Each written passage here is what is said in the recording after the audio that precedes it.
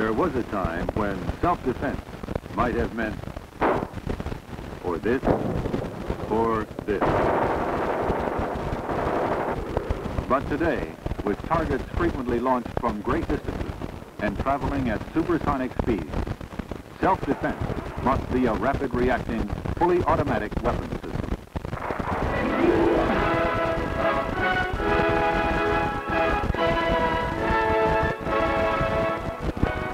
The NATO Seasparrow Surface Missile System is a point defense weapon system developed in a cooperative program between Belgium, Denmark, Italy, the Netherlands, Norway, and the United States.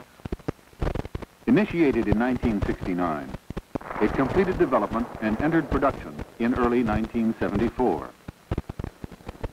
NATO Seasparrow is intended for installation on a variety of U.S. ship classes, Fluence-class destroyers, fast combat support ships, ammunition ships, replenishment oilers, and attack carriers. Also, it is intended for installation on selected frigates and cruisers of the other participating NATO countries. During the development phase, a dual director model of the system, installed on the USS Downs, successfully demonstrated its performance against a wide array of simulated threats: aircraft, air-to-surface missiles, surface-launched missiles, and cruise missiles. NATO Seasparrow also underwent operational evaluation aboard the Norwegian frigate KMN Bergen during the harsh midwinter conditions of the Arctic Ocean at 72 degrees north latitude. The NATO Seasparrow system consists of 3 major subsystems, which will be described in some detail. The Guided Missile Fire Control subsystem provides automatic acquisition and tracking of a designated target, generates launcher and missile orders, and in the automatic mode, initiates the firing command when the target becomes engageable. The director group serves to acquire and track the target, and after launch, provides illumination for missile homing and fusing. It consists of 2 antennas, transmit and receive, a pedestal, and a director control unit. NATO Seasparrow can be configured to operate with either a single or dual directors as desired to fit the user's needs. Modulated microwave energy is supplied to the director by the transmitter group, while the microwave receiver signals are electronically processed by the radar target data processor to provide target detection, Doppler track, and range and angle track data. The radar set console provides the display, monitoring, and control functions required for radar system operation. Specifically, it has provisions for radar search track display, target spectrum analysis,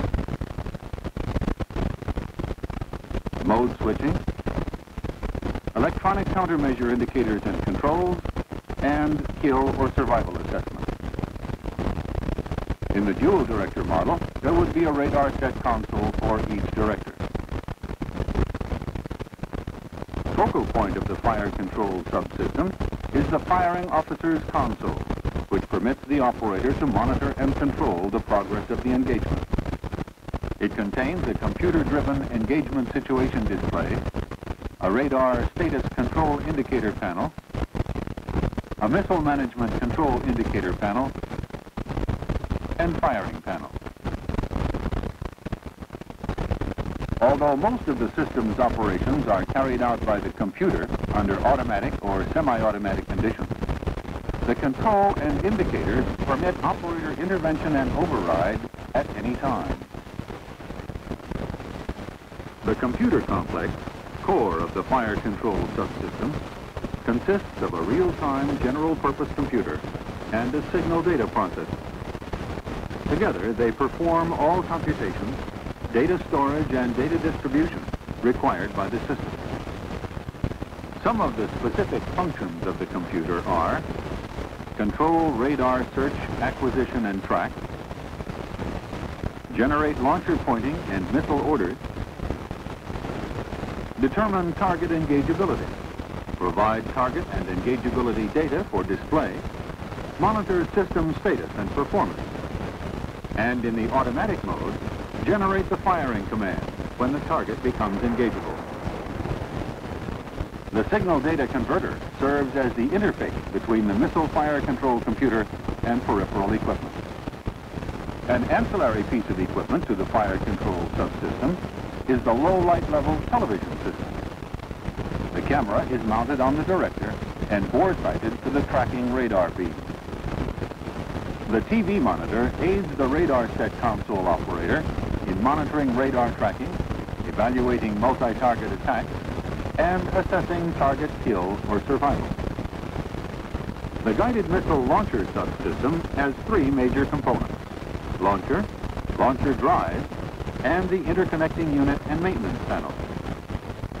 The launcher is a ready service magazine housing up to 8 operationally ready RIM-7 missiles in weather-tight cells.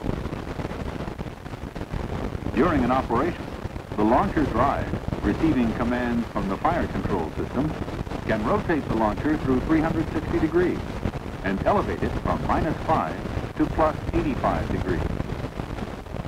The third subsystem is the RIM-7 missile, a Sparrow 3 modified for rapid runup. In addition, it is equipped with folding wings and clipped tail fins to decrease storage requirements to approximately 25 inches.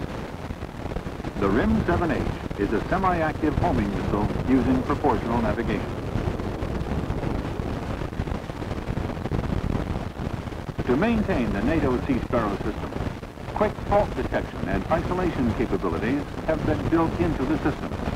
Continuous online performance monitoring of critical parameters is carried out automatically by the system computer, and the status of these displayed on the system performance indicator, and a coded digital readout on the front shelf of each console. Critical functions of each major subsystem are also continuously monitored and displayed on each console as go, degraded, or no-go. When a fault has been detected in a subsystem, extensive built-in test capabilities are used to further isolate the problem, so that the faulty assembly can be rapidly replaced. In addition to monitoring and fault isolation, an ancillary test set is used with the launcher subsystem to simulate the RIM-7 missile, and in turn, test the launcher missile interface. NATO Seasparrow is a rapid reaction weapon system, and as such can rapidly acquire targets and launch a missile within a few seconds of target designation. A wide variety of threats can be engaged by the NATO Seasparrow, including extremely small radar reflectivity targets traveling at velocities in excess of Mach 2. The system can engage targets from sea level to medium altitude and launch missiles at elevations up to 85 degrees. 4 primary modes of operation are used with the NATO Seasparrow system: ready, designate, track, and search. The ready mode exists when the system is ready for operation, but does not have a target assigned. All equipment is turned on. The launcher and director are in stow position, and the transmitters are radiating into a dummy load. When a target designation is received from an external or internal source, the system enters the designate mode. In this mode, a director is assigned, slewed to the target position, and the transmitter starts radiating into space. The director then scans the designated point until the target is acquired. The system will accept either air or surface designations, and the radar operator can also designate targets locally from his console. Once the system acquires the designated target, it enters the track mode. In this mode, the system can Doppler track air targets to long ranges.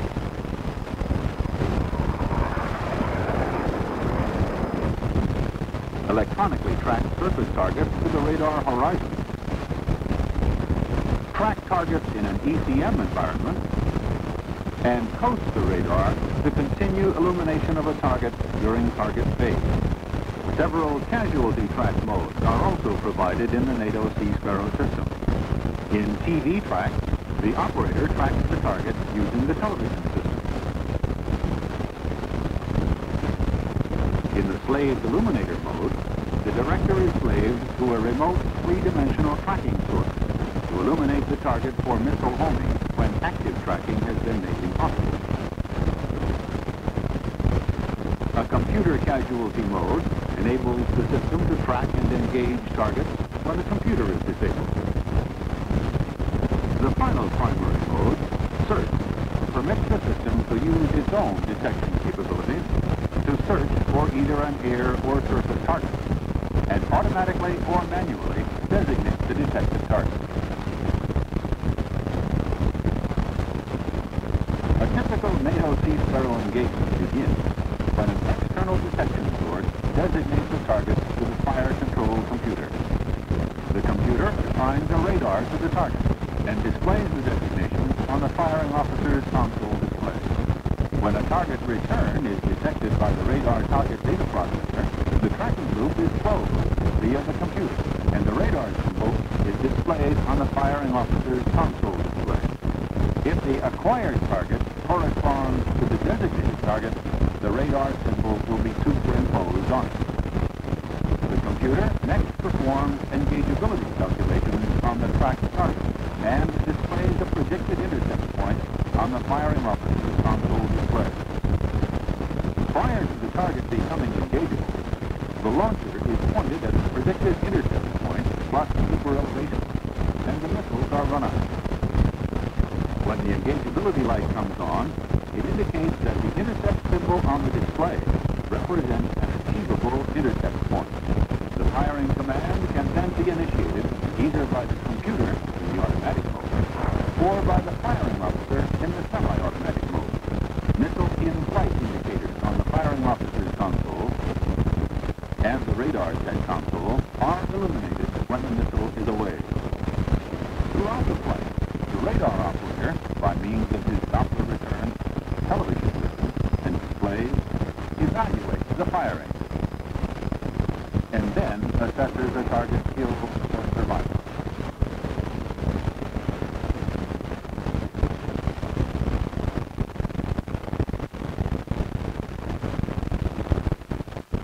Rapid reacting, automatic, and effective. The NATO Seasparrow Surface Missile System, when deployed aboard the ships of the participating NATO nations, will provide a potent capability for self-defense against current and future threats.